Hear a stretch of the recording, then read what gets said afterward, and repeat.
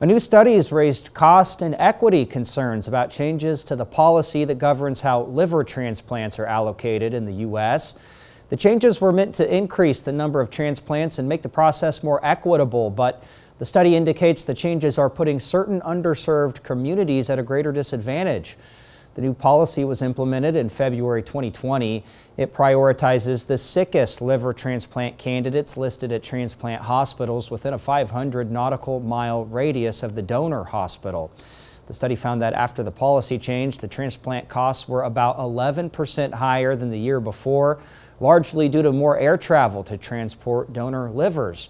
It also found the number of liver transplants fell by 6%, but despite that decrease, transplant centers in or serving disadvantaged communities faced greater costs.